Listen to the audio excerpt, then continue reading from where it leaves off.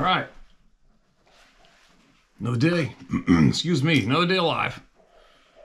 Another day alive for all of us here today and more, right? As per usual, the background sound is the adventure pooch chewing on her elk bone of the day. I save all the bones for everything I harvest and then chop them up into treat size pieces and put them in bags in the freezer. So we have a little routine. Go out, feed the horses, do our shit around here, come inside the shop, close the door, throw her a bone, and then I do this. And then carry on. Now, the bear. You know, it's funny with the hunting thing. I love, obviously hunting's a major part of my life. Guiding, huge part of my life. I prefer to, I'm a huge fan of finding the most unbelievably huge specimen I can, no matter what the species is. But on the same token, I'm not a fan of the tape measure. It's kind of weird, right? It's really confusing, contradicting. I'm I shouldn't say anti, I try to, it's a tough line to go down. Being passionate about it, wanting everyone to be good at it, trying to share knowledge, possibly being good at it, and trying to not come across as it's an ego thing. I get what I'm trying to say. I do not see the macho thing in hunting like a lot of people who do not hunt see. I don't see the contest that a lot of people see. Oh yeah, why don't you make it more fair? I don't even know where the contest thing came in. It's not a contest. You're just getting your food, man. You're just getting your food. You know, that's it. When it comes down to it, you're just getting your food. Doesn't need to be difficult. It doesn't need to be extra difficult. It doesn't need to be what some people think is a contest. It's not a contest. It's just getting your freaking food naturally. That's what it boils down to with me. Then when it comes to the part where I prefer to hold out for the largest example, more bang for your buck, way more meat. Right? Treating the herd, treating the wildlife population as though it is your own personal food source. Right? You don't want to annihilate it. You want to try not to take out the females. You want to let them live long, free, healthy, and take them, harvest them when it's time. A lot of people might think, oh yeah, well, you know, those big old bulls, etc., they're not good to eat. They're not as good as the young ones. Yeah, so most of the time, the younger bucks, bulls, whatever, they are a little more tender. Same flavor. You can't change the flavor. A little more tender. But I've proven it to myself for years. As long as you treat the game meat correctly, it's just as delicious. There you go. It's all how you treat the meat. So I have no problems preferring the older, past their prime specimens when I can pull it off. Now anyway, sharing the story, what I'm getting at is when you deliver the story, it's a lot of people, there's a lot of competitive hunters out there that just get their back up when they see you with an enormous example of the species you're hunting, right? They get the back up. Jealous for some unknown bizarre reason. It kind of drives me bonkers. But I try to keep I don't want there to be any superhero or you're a hero aspect to a story, to an experience. It's just another experience in life. I'm no different than anybody. I hope you're picking up what I'm trying to put down. I do not hunt or share the experiences to get stroked or show that I'm some kind of tough hero, which a lot of people. So I've been trying to explain to people when they get off the bush plane, hey, just so you know, if you're a complete moron and I get you the world's record elk tomorrow, you're still going to go home a moron. I'm always the first one to express to everyone, it doesn't matter what you do in the woods, what you harvest, that's not going to change you. All right? That's not putting you up here. Never will. It's not possible. The only way you can get up here is by treating people with respect and helping people. That's it. It's the only way. I'm babbling. Not enough caffeine yet. So I'm giving you that pre-heads up before I share the rest of my experience I had the past couple days. Okay? There's no beating the chest for me when it comes to outdoor experiences ever. Although some people may, because they feel threatened in a way, they're going to read that into it anyways. I'm just giving the heads up. I'm just babbling. I wasn't big on sharing the story yet because yeah, it's just the self-shame that I have to get through first. Because yeah, I'm ashamed. I'm ashamed that I made my poor shot. I'm ashamed of it. I'm still getting over that part of it with me. You know what I mean? I just didn't need to be reliving it yesterday, word for word, right away, like it was some boasting story. Can't wait to brag, which is not the case. It's just the shame sandwich that I'm eating. And then once I've beat myself up enough, calmed down, got the adrenaline dump out of me, all right, now I can hang out and I'll share what happened.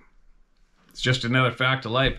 It's all there is to it. It doesn't matter who you are or what you do in life. You're going to screw up sometimes. And that's how you get better. Everybody's going to get their turn. Every single outdoors person gets their turn at losing that fish, screwing up with the net on a monster fish for a buddy, missing altogether on that shot of a lifetime, or even worse, making the placement not so good. It sucks. And it's a shit sandwich you got to eat and swallow. No way out of it. So that's what I was doing the past couple days too. Anyway. Yeah, so this bear, I found him and one other bear like 2 years ago. You guys have seen this bear on various trail camera videos that I have, and it took me a couple of years of when I had time trying to figure out where he might go, where he might be. I figured out where he was in the summertime. I knew there's no way one of these two bears wasn't ancient. I floated the river, I hiked, I set up cameras on my spare time. Not making too much of a display about it, it's just something I want to do. I'm like, all right, I'm in the zone. I'm going to harvest a bear. I got a dog. We're going to utilize, I got all the edible meat off that carcass. We're going to use a lot of it for healthy dog food. You see the price of dog food? People are going to go, oh my God, you did that to feed a dog? Well, what do we do to feed ourselves? What do you think goes into pet food in the pet store? If you can see the amount of dog shit and lives that go into into pet food, especially the vegans, right? The vegans that have pets, they kill me. You only knew what's going down your animal's mouth, down their throat. Anyway, it's very valuable, the harvest of this animal for us at this home. Anyway, made my shot about, I don't know. I just can't believe, I mean, my final fatal shot was a perfect bullseye, and it was only that far away from the very first arrow. I just can't figure it out, but whatever. I screwed up in the first shot, and I heard it go off into the thick shit. And I thought I heard it near me, about 30 yards away. I'm like, perfect. And there's only about, I don't know, there might have been 10 minutes seeing light left. I gotta get perfect. I'll go back, find him in the morning. So I went back alone in the morning, with my bow, obviously. And I found one spot where there's some blood under a big, huge tree like this, falling down on an angle, and there's blood underneath it. And there's a dark tunnel going right underneath that thing. You can see where it laid down there, but moved. I'm like, oh no. And it's absolutely pouring rain. And I can't tell if it stopped there and paused and went into that tunnel, which bears normally do when they're mortally wounded. They dig themselves in the tiniest hole. It's amazing. And I'm sure a lot of bears get lost just because of that fact. And they don't. Anyway, so I'm like, well, I got to go home and get a flashlight, and I'd better get the dog. So I'm not crawling in there on my hands and knees after this thing, not knowing if it's still alive or not. And I looked thoroughly everywhere. I found half of my arrow, which had broken off, but it was a little too much for my liking, which shows not as much penetration. And then I thought, okay, it is raining so hard, it's ridiculous. So went home, got the dog, came back. She is not trained to track. Took her right to that spot where the blood is. She's smelling it like it. She already hates bears with a passion. And she's not growling. And we look in the hole, that bear's not in the hole. We went and there's blowdowns everywhere. We went all through all the tangle, all the blowdowns, all the dark holes and caverns. It's all these bear beds everywhere. Nothing. I'm like, yeah, shit. All right, let's go back to where the blood was. Went back there. Boom, she jerks me into the left into this thick shit that I would have never dreamt of attempting to go into. And I'm crawling on my hands and knees trying to get under branches following her. And then I can kind of get up on my knee again, like sitting up on my knee, on my foot and knee. And then I got to literally get down on my hands and knees again to get farther in this tunnel of shit. So you can imagine what I had to was going through my mind of how am I going to get to a safe route right here if all hell breaks loose. And no sooner did I start to think that, and like the K9 time bomb went, the K9 shotgun went off. And I look forward, and now you can see this face looking at us about 12 or 10 feet away, maybe 8. And he's just sitting there growling at us. I'm like, uh-oh. All right. I'm not sure. I'm holding on to her like she's trying to get at this bear, and I cannot let go of her. I'm tangled up in the shit. I got, everything happens really quick. It's like, is he coming for us? I can't get out of here. Uh-oh. And then there's no way I can even get him. I mean, I'm in a... You might as well have been sitting in the middle of a wire SOS pad. So the bear, I don't think he's feeling too good. He's sitting there staring us down, growling. I think he's backed into the corner. I backed out. And I noted that there was a hole about like this through the thick stuff. I actually got video of him. I stopped. When I came back in, I took video of him. I tied the dog up. I snuck in on my hands and knees again. But I thought that I would possibly be able to get a perfect shot right there. That's all I had. And then I could just see the black fur in there. And then I made a noise because it's raining so hard. The noise was just like, you might as well have been in a waterfall with the noise, okay?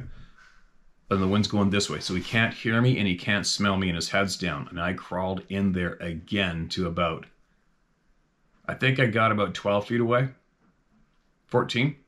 I'm moving real slow, right? The dog's not barking, she's back. She's like fired up. And then I was literally reaching ahead and slowly snapping branches off to try to create a hole where I could get my bow up without hitting anything and draw back and aim on that small window I saw. And then what happened? I made another snap and I lifted its head up. And now I know exactly what I'm looking at, and that is the shoulder area. I'm looking at that one hole. Like, okay, here we go. Put his head back down. And then I had to put weight on my left foot, which was driving me bonkers because there's a bunch of branches down there. And I'm like, man, I snap one more branch, he's gonna know. So something's going down again. And you got a little bit of adrenaline going on.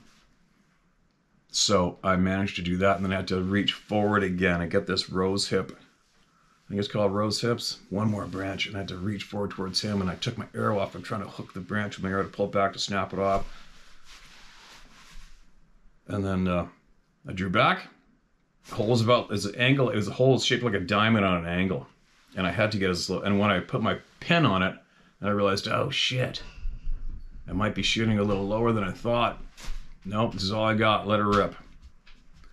So what I'm anticipating is I hit a bullseye on this bear, and he's going to spin and chomp at the arrow and spin in those branches and give me a little time to back out while he perishes.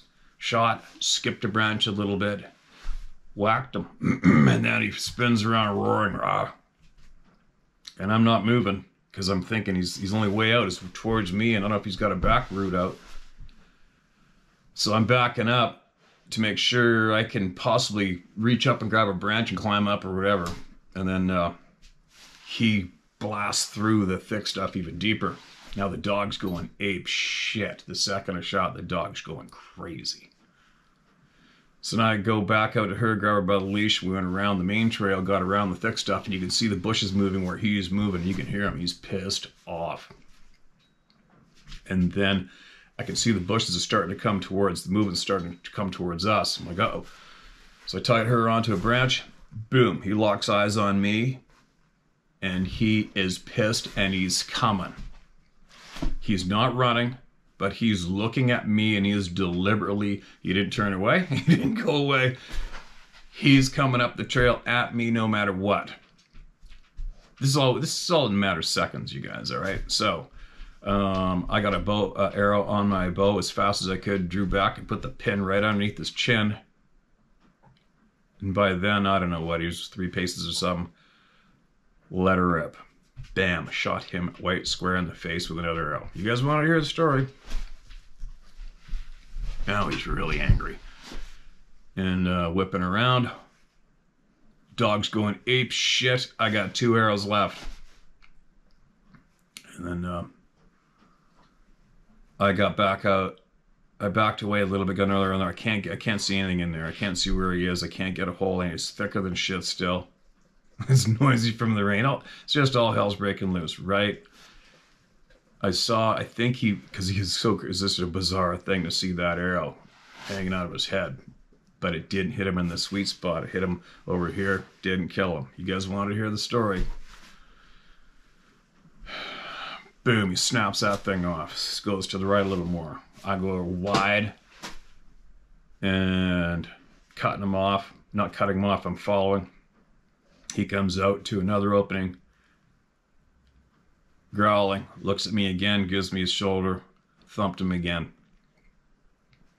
And then that was all she wrote. And that was the fatal blow. And then down he went. We left him for a while. You always leave them for a while. And then, and that stuff, especially grizzly bears. But anyway, so that's what happened. There you go. That's what happened. End of story. That was a heavy pack out, man. The sucker's head was wider than my pack frame. I got him completely skinned out. I took all the meat off of that animal and I backpacked it out of there. End of story. Another successful hunt. And I'm going to be packing to go on another one after this.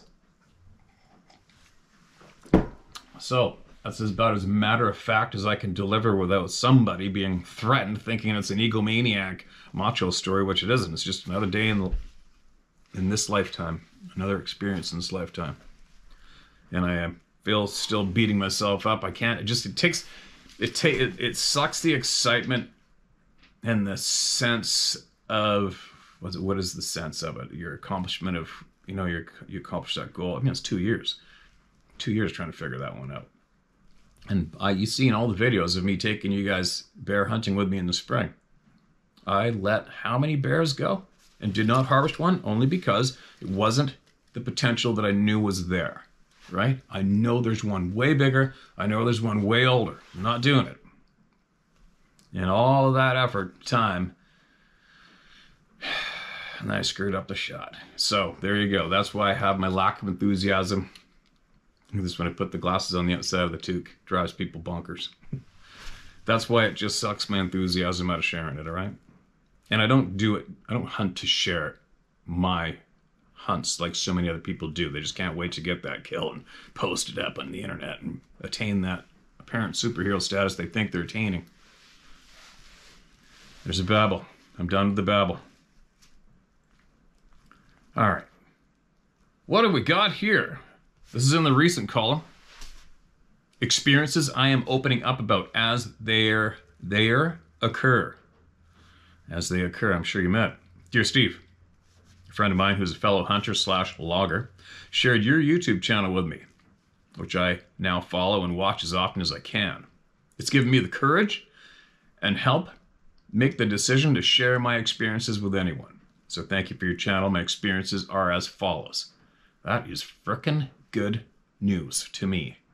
I love that, especially in the logging community, the A-type, what you might call the A-type community, where guys, men, keep their mouth shut due to ridicule. It's frickin' awesome that people are going to open up no matter what. Beautiful. Number one, I was in my early 20s, currently 34, running a logging machine, a dangle head processor, alone on night shifts on the Mohawkum, spelling may be incorrect, Mohawkum Forest Service road that used to connect Merritt with Boston Bar, BC. We have a native logger friend who was in the same area and had that thing stuck on the back of his loader. Our logging block was just above Boston Bar, some steep country. I would drive up the Forest Service road from Merritt after everyone had come down from day shift to avoid any conflict of vehicles as it was midwinter. On this particular afternoon, It was still light and it was snowing. There was around a foot of fresh snow on the road early on in the drive. I was breaking trail as everyone had come down it. I was breaking trail as everyone had come down, and it snowed that much over their tracks.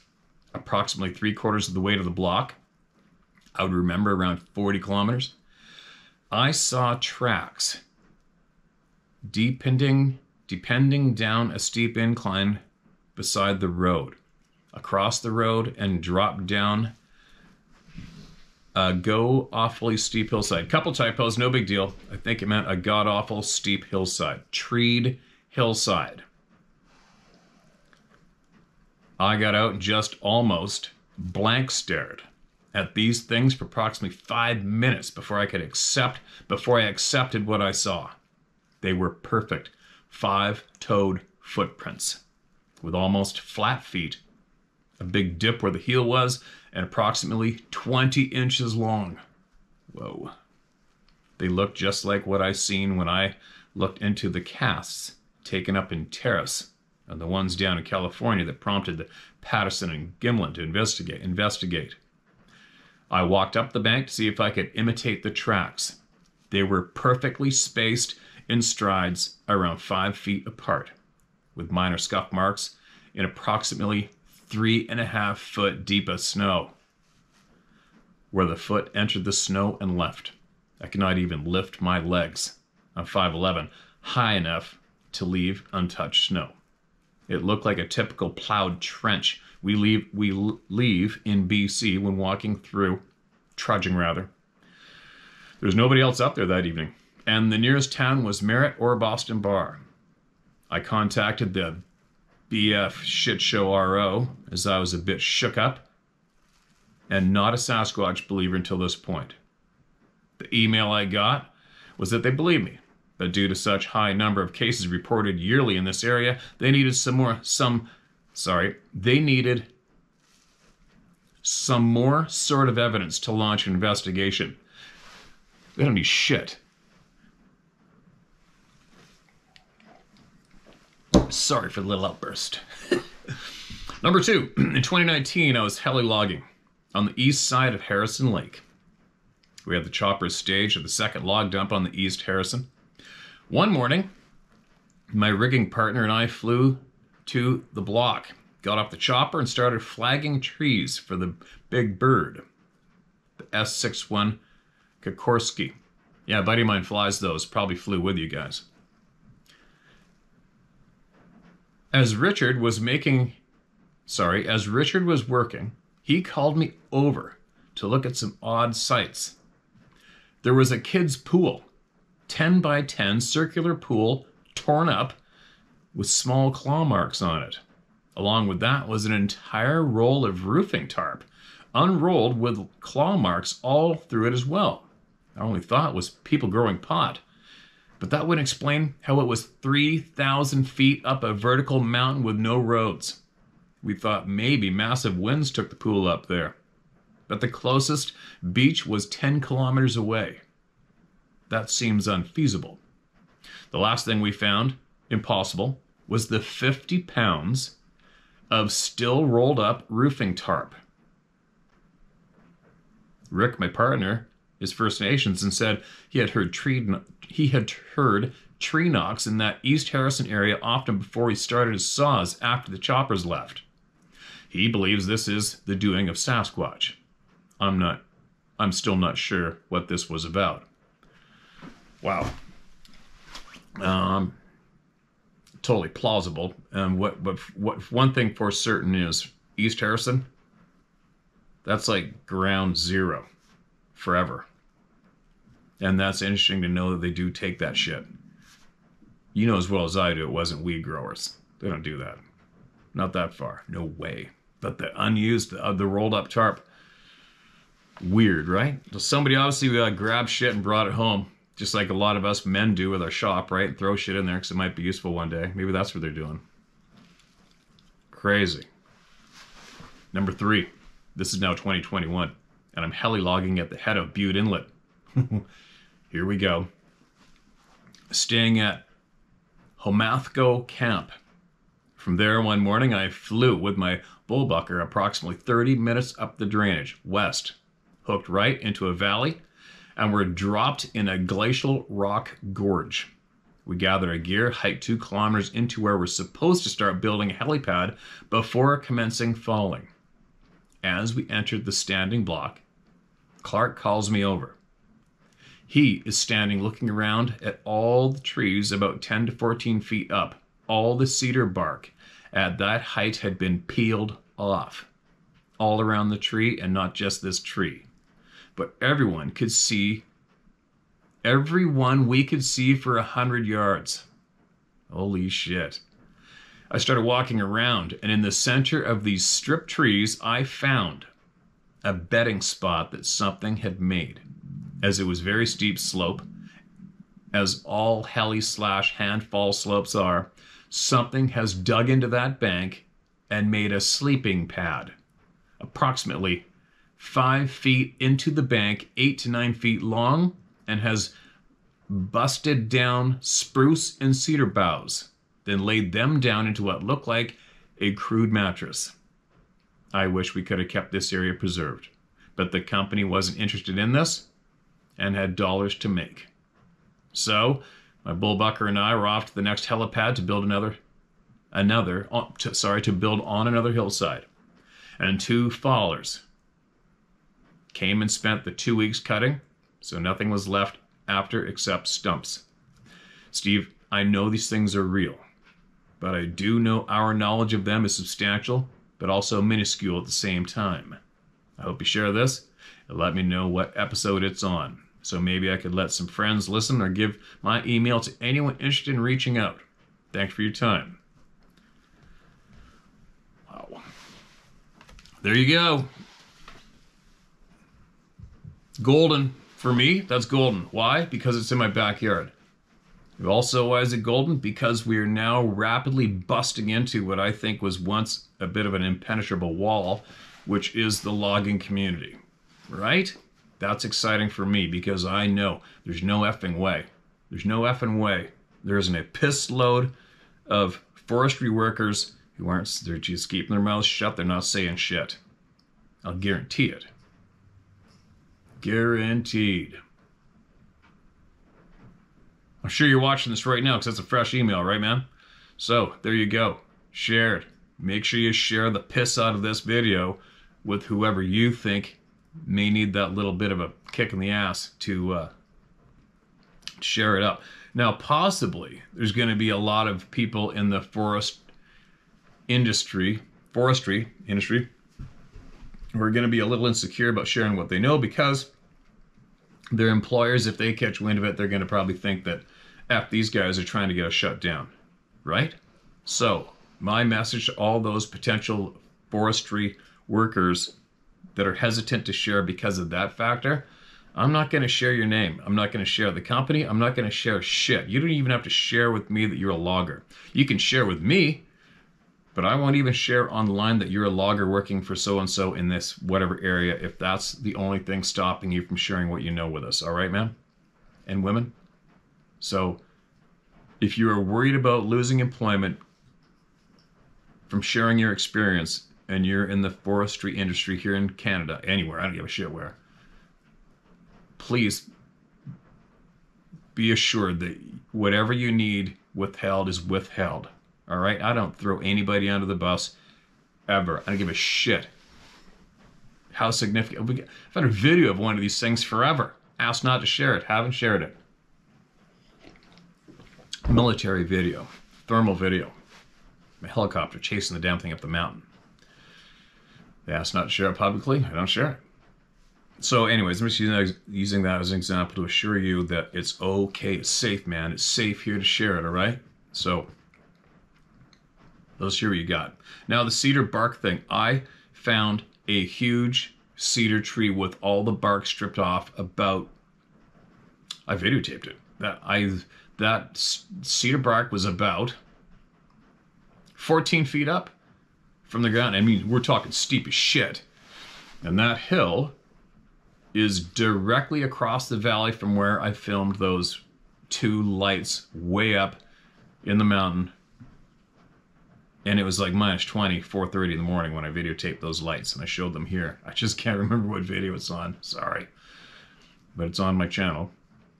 And it's also across from where I heard a scream, but not the T-Rex type scream that rattles your ribcage. I just heard a vocal scream at first light on that other side of that valley. I found a footprint on that side of the valley. I've talked to a lot of people who have seen them on the other side of the valley from me. So what I'm saying is, just right here to right here is where I found that cedar tree with the cedar bark stripped off, and I shared it on here. And of course, people went, "Look at this, squirrels did it." Obviously, idiot. Have you ever been in the forest? I'm like, yeah, I've never seen that before. And I also, on the cedar strip thing, I also spoke with, they may be repeating this, but oh well. There's tens of thousands of new people here since I probably shared this story. And somebody I ran into on a hunting forum, they private messaged me when there was a thread going on about Sasquatch, and I was the biggest asshole on that thread because there's so many guys shitting on people coming forward. And they had bought their dream home, I believe in Cranbrook or something in British Columbia. Log home, cattle ranch, mediocre. This creek in the back, 40. They were hearing screams out back, alarming screams.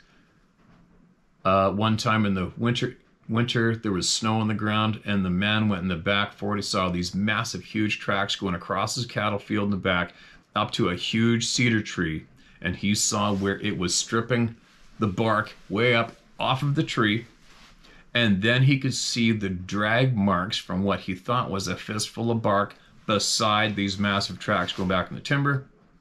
And then later on, I think in the spring or summer, he went to the back, hearing these screams, went to the back from the house. So he had to travel through timber till it busted open to the pasture. And then he's at the back of the pasture. And this thing was screaming, getting closer and closer. And here it comes. And it crossed diagonal in his cattle field right in front of him, screaming. Huge, massive, reddish brown, typical description. And I recall he had anxiety because his wife was coming behind him and she hadn't come along yet. So basically this thing's going that way, he's here, and his wife's supposed to be coming here. But she never bumped into it. And he was really bothered and troubled because this was their dream home, their dream plan in life. And now it was ruined for them because they were so freaking terrified. But anyway, there you go.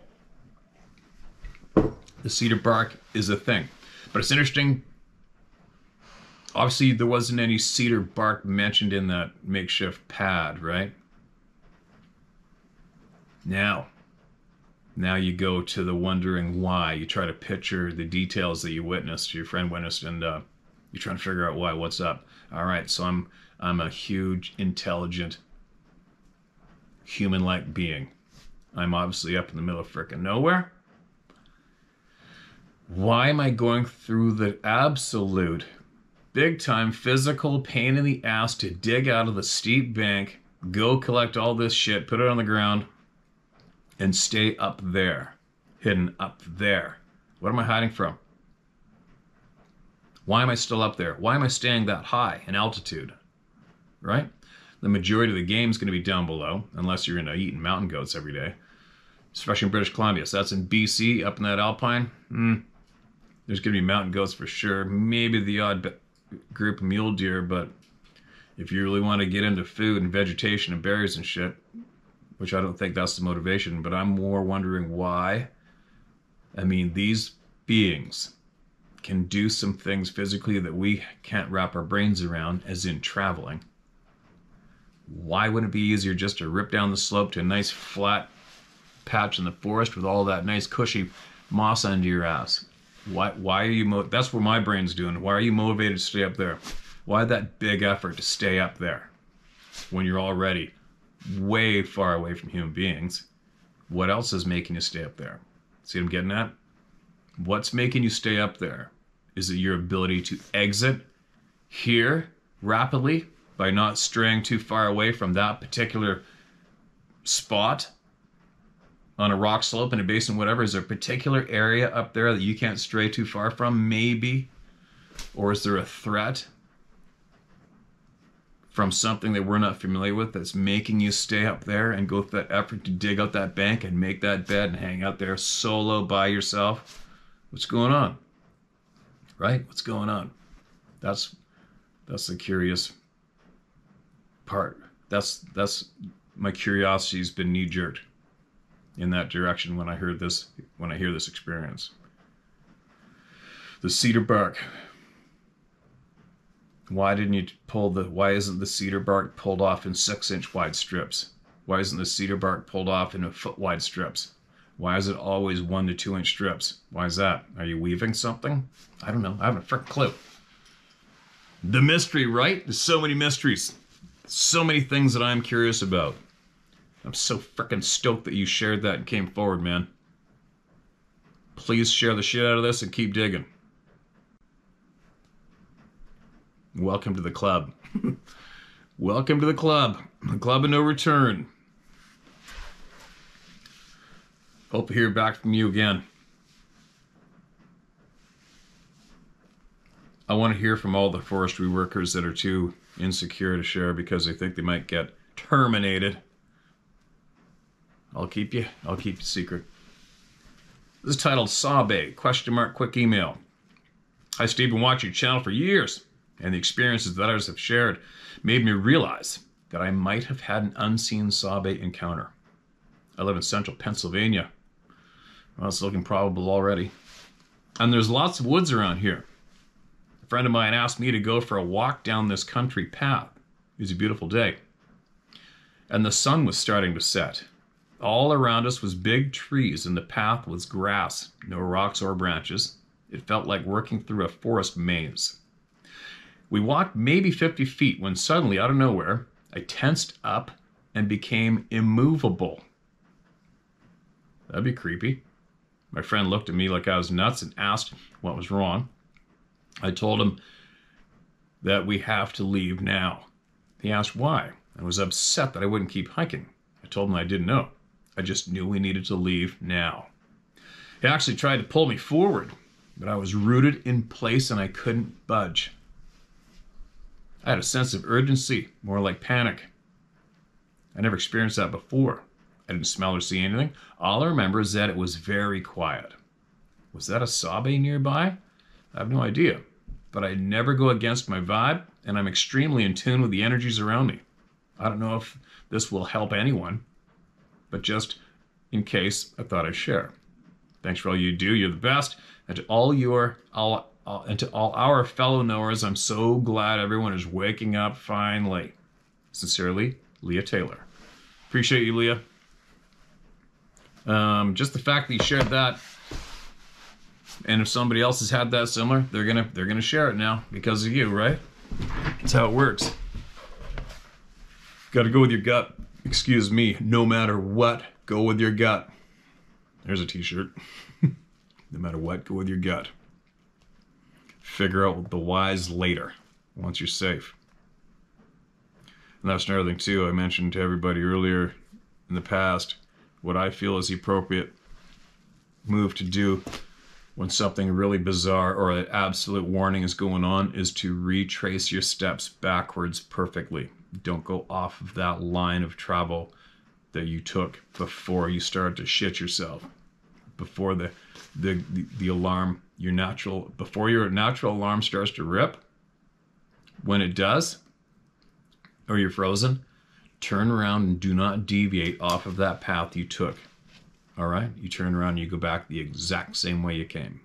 That is my advice, if I could give any, for someone who may have that happen in the future. All right. I found a short one here. I think I've shared it before, but it's from a 12-year-old boy. I'm going to share it again just to be certain, all right? Hi, Steve. My name is Caden. I'm 12 years old. My grandpa and me watch your channel all the time. I want to tell you about my encounter while camping close to Bryan Head, Utah. So one night I was just sitting there in my tent in what looked to be a place where a deer had sat, but a spider fell on my head. And it interested me, so sorry. Shit. Oops. Sorry, guys.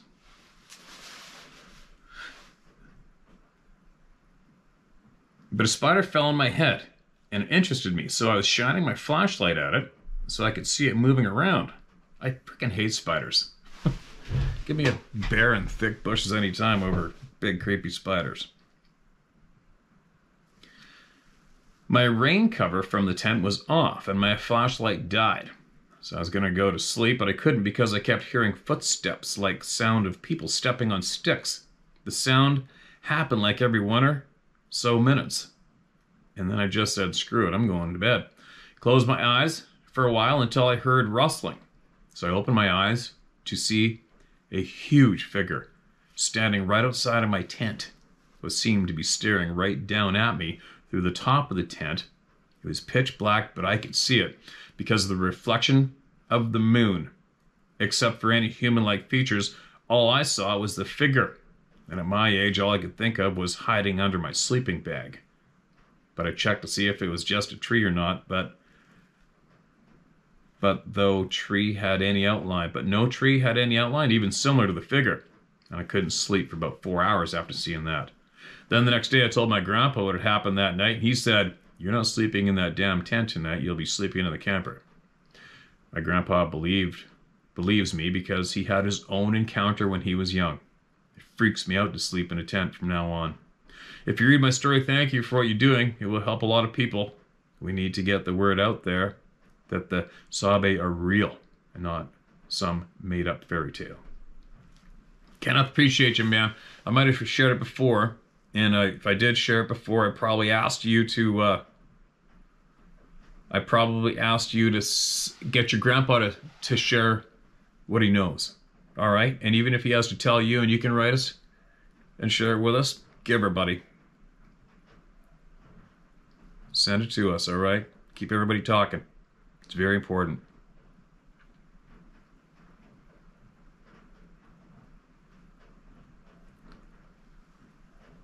All right. Just going down, trying to find stuff that I haven't shared. All right, here we go. This is titled Skunk Ape. Hey, Steve, my name is Art Franco. This is an older one, you guys, I believe. Is there a date here? No, there's an older one, though. My name is Art Franco, and you can tell everyone my name. I live here in North Florida, Jacksonville to be exact. I'm a lifelong coon hunter, and I currently build boat docks and boathouses through the swamps off the St. Johns River system. Most people here haven't a clue what's going on with these things, and I do my best to warn them, especially a customer who has kids playing or fishing off the docks we build. All will listen because I won't shut up about it, but no one believe. I always tell the kids when or if I get to see them while we are building, and do it in a way that doesn't give them nightmares. I'll tell them to be careful while on or around these docks because of bears who might want to hang out under the docks trying to find food, and always check before you walk out on them. Some of the docks we build are 600 feet long, and that's a long way to run, or if one of these things gets between them and their house. The black bears here aren't too big or aggressive, but I've heard screams and other sounds that ain't no bear, panther, coyote, or a manatee, since they don't make a sound. Some of these swamps are nasty and thick and full of gators, and though I haven't had a face-to-face encounter, I know what I hear and smell. We do hear trees come down from time to time, mostly cypress, and ain't no man knocking these things down. They're too big, and the crack of one splitting is loud. I've told a few ass faces that since you don't believe me, just let me duct tape you to a cypress tree for the night, and I'll come peel you off in the tree in the morning. No takers yet. I know these things exist, and I appreciate what you do for the people with encounters, or just know that they're out there scaring the hell out of them. Here in North Florida, I'm doing my best to get the word out, and I'm not going to shut up about it. Stay safe in your part of the world that I'm very jealous of. Sincerely, the big man with the bigger mouth, Art. Okay, Art. Keep going, buddy. Keep going. Maybe share the videos with the people who you want to have access to the knowledge. Okay, what's this? This has been read. I've read that. I know I read that one.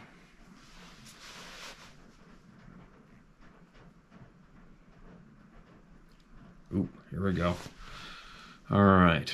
Mark, this is read. I hope I didn't share it because I'm looking at the older column, you guys, all right? Moose calling and scapula scraping / wood knocking brings a visitor.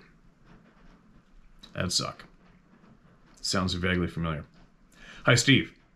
I'm Lee Crawford. Feel free to use my name. I don't give an F about what anyone thinks. I've written in before about an earlier experience, so here's another one in the series. It was mid-September 06 in Ninilchik, Alaska. Ninilchik, Alaska, that this event occurred.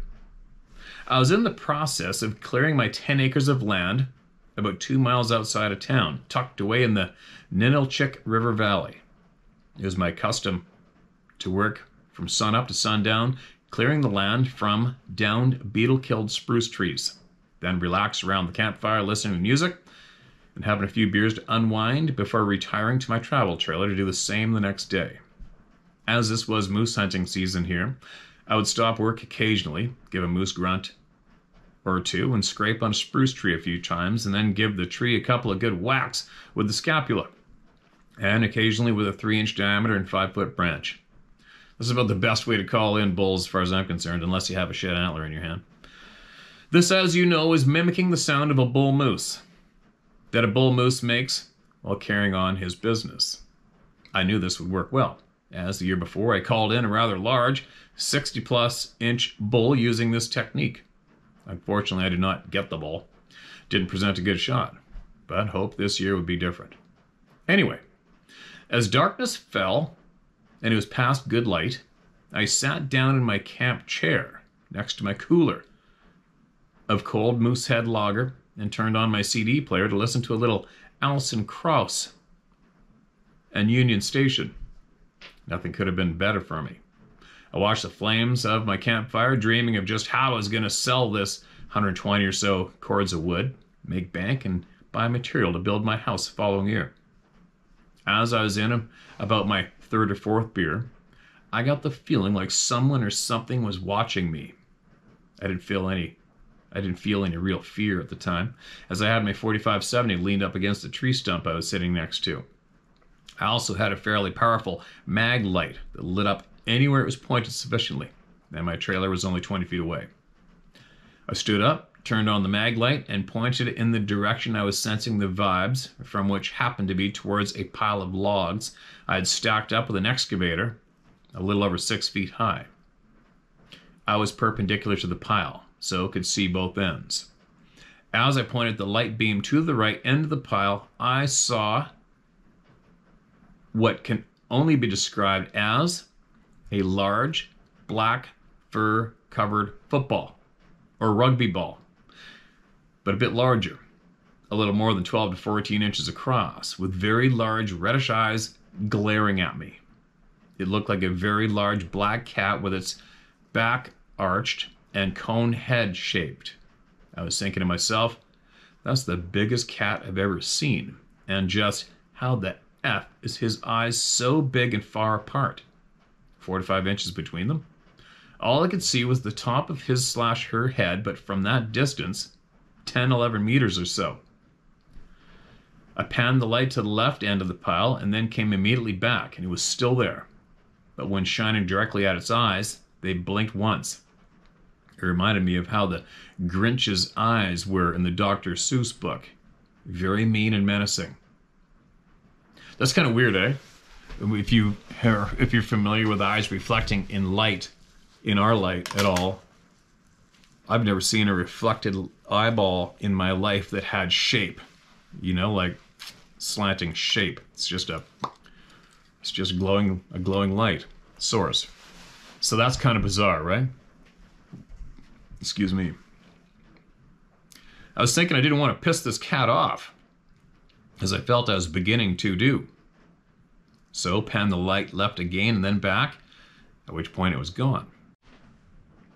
As the music was still playing, a wee bit loud, I didn't hear it depart. I had no idea that this could be a sabe, as I hadn't really looked into it at the time and believed them to be further south. I say this as I had a possible chance encounter several years ago in Oregon while hiking in the Willamette National Forest, when encountering 2 hikers running down the mountain trail as we were going up it. They were throwing off cameras and rucksacks and anything else not needed to beat feet out of the area with fear in their eyes, yelling Bigfoot. Wow. However, I saw another one between Paxson and Glen Allen, Alaska, along the Richardson Highway in 2016. A very tall, 9-foot plus feet and skinny, coal black one reaching into the top of a tree, maybe after a bird's nest, from about 90 feet away. I know they're real. They exist, and no one can convince me otherwise. Thanks for all you do, Steve. We, the people, appreciate it. Lee Crawford. Wow. There you go, Lee. Welcome to the club. And keep us posted. Keep us posted.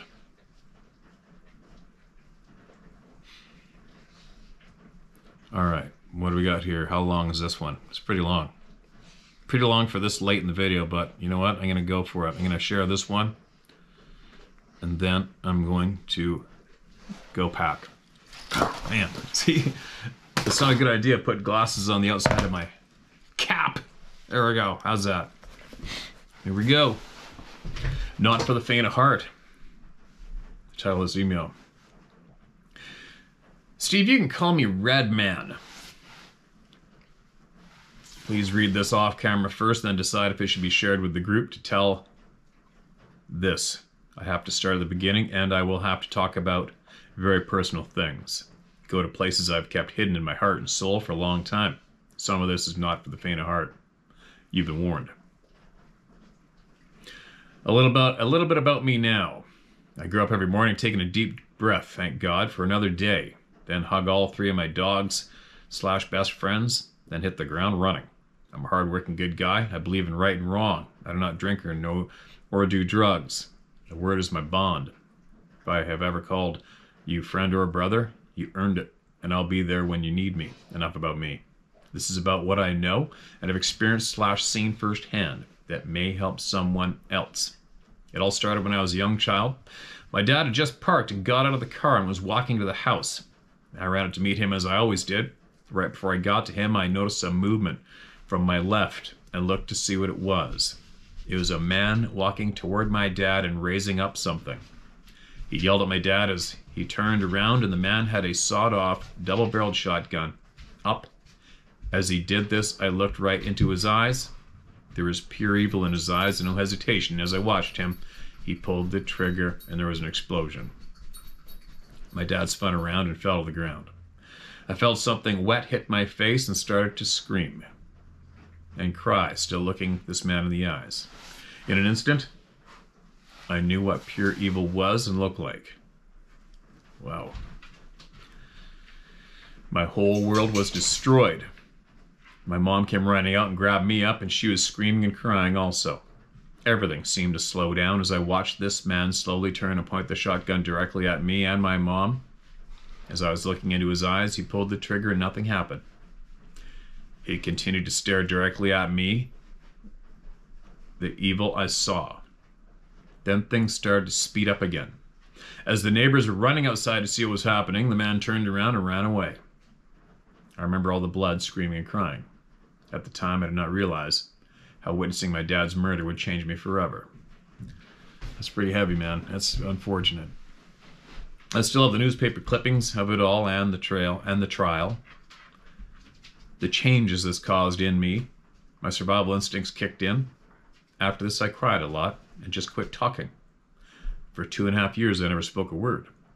During this time, I lived inside my head. As a child, I was so afraid that the evil I now knew was real and hiding, just out of sight, waiting for the right time to come kill me.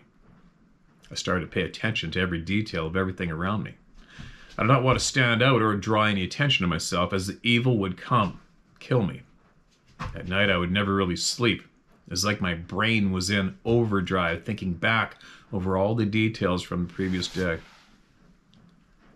I think at this time I started to develop some of the abilities we have lost over time. For me to be able to survive this, it's crazy, I know, but it did not take long for me to start to notice that things were changing. In school, things started to become easy for me. It was like I could remember everything. I started to notice rhythms and cycles in everything around me. Slowly at first, then over time faster. The thing is, I realized slowly that no one else seemed to notice them. And then I started to feel and sense things like when people were near me, but I could not see them yet. Over time, I now can feel their presence from a good distance. I seemed to know what they were thinking or going to say before they spoke. I knew this was not normal, and I was afraid to let people know about any of this. It was bad enough in school, as a skinny, shy, pale kid that did not want to talk and had no dad. In life, I've noticed that one thing leads to another and so on. So this is how I first felt the presence of the hidden ones, as I call them, and how they became aware of me. After my dad's murder, my mom, younger brother, and I had to move in with my grandparents, who lived on a farm. I'd go behind the barn to the woods and sit and think about my dad and cry almost every day. I found a quiet place and would sit down and close my eyes and open my mind and think about him and start to cry, and I would fall asleep. My grandpa would come pick me up and carry me into the house, put me into bed. After a while, I began to ever so slightly, I began to feel a presence in the distance. When I opened my mind, slowly over time, it began to move closer. I think it was an older female that was drawn to my presence by the sorrow it felt and the sound of me crying, possibly her mothering instincts. As the summer went on, I began to have odd dreams of picked up and held, and at times being rocked. I just thought it was a dream. Then at dinner one evening, my grandmother told me that I was going to have to stop falling asleep in the barn. I was getting too big for Grandpa to carry in every night and put me to bed. I just looked up at her and was shocked. I was falling asleep in the woods, not in the barn. It scared the crap out of me. Those dreams came flooding back. That's when I knew that the hidden ones were real. I never fell asleep in the woods again, but I could feel that presence off in the distance from time to time.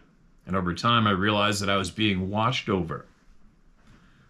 What is now known as being tagged.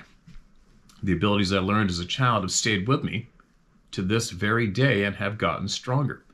And I've developed some more after I opened my mind and accepted the truth/reality that is out there. I've had encounters with the hidden ones all through my life, and they continue to this very day. Far too much for one message. I'm willing to share it all if the group is interested. I'm in no way an expert on any of this. I'm just a hardworking guy who has learned a few things. I think it's safe to say the hard way. The owl man is correct about the crying in the woods. I'm living proof, LOL.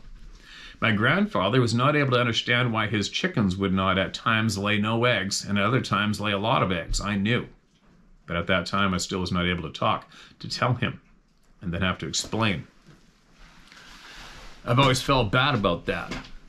I often wonder if he knew, just a feeling. My mother and grandparents knew I was not like the other kids in a lot of ways. My grandfather would hide his tools from me. If not, I would take things apart and put them back together over and over again. There are times when I could feel their presence outside of my bedroom.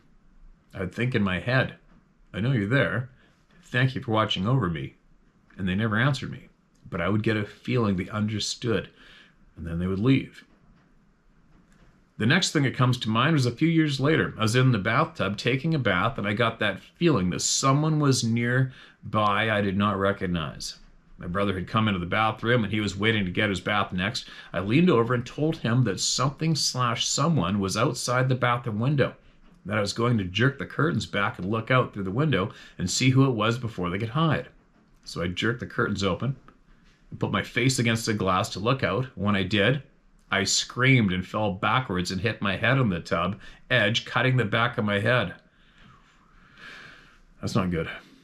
There on the other side of the glass was a huge man/ape-like face pressed against the glass, looking me right in the eyes, and it had glowing red eyes. It scared the crap out of me.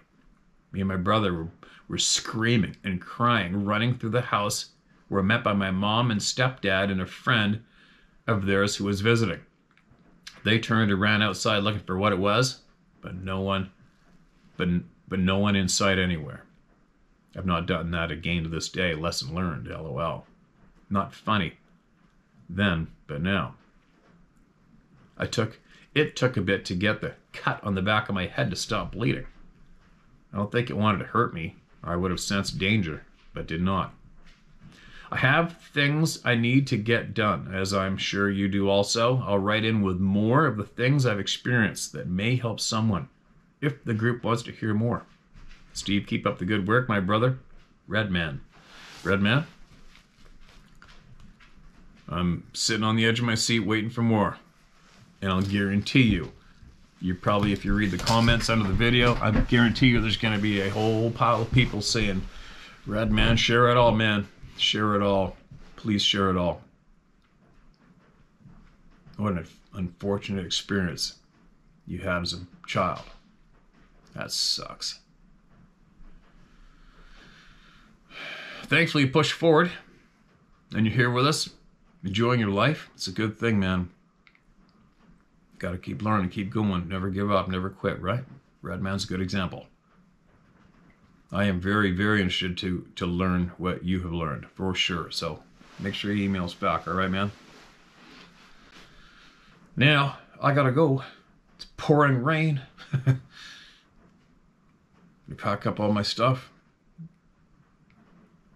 I'd be lying if I didn't say that, it's always this stage of the game before I go is when if I get anxiety about going solo into the mountains, long ways away.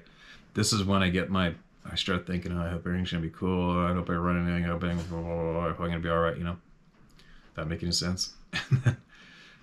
But once I'm doing it, it's really weird because I'll have the anxiety here at home is where I might have, if I get anxiety about being solo in the middle of nowhere, this is when I get it is right now before I go. On the way there? Not really. While I'm doing it, obviously, no. Isn't that weird? I wonder why that is. The second I get into those mountains, those woods, and start hiking into that big, mature timber that's never been logged before, getting way back in there alone, I'm 100% at ease. I'm good. Isn't that weird? You'd think it'd be the opposite. Stoked, I'm excited to go. But right now is when I might get little hints of, man, I hope nothing's going to happen. I hope this isn't the trip. I'm not into this. Just leave me alone. Oh, I hope this goes smooth. Except when I'm there doing it, then I'm all good. I'm actually really, really into it. But anyway, on the positive note, I've got 14 trail cameras I left in the North Country before. They've been soaking for a few weeks. I can't wait to see what's on those trail cameras. That's always exciting for me. And I hope this hunt goes smooth, make it home in one piece. And I take all you guys with me. I don't know where I'm going to share from next, but I'm probably going to do it live with my mobile internet. This will be the last, I shouldn't say the last video. Today's video. Next video will either be live from the middle of nowhere or pre-recorded from the middle of nowhere. All the people that shared today, thank you so much for being brave and honest. Very appreciated. Every single person out there is very appreciated. Just come forward here. Share my story at howtohunt.com. Word for word. It's where it's shared word for word and details withheld upon request, no matter what. I guess I got to return these to Sarah. I think she said somebody emailed in looking for the white ones, and I said, "Would you out of these white ones?" She goes, "No, I think I got to put more in stock." Like, we'll put them all in stock, But she does have some more of these. Black camo. That's kind of a cool one.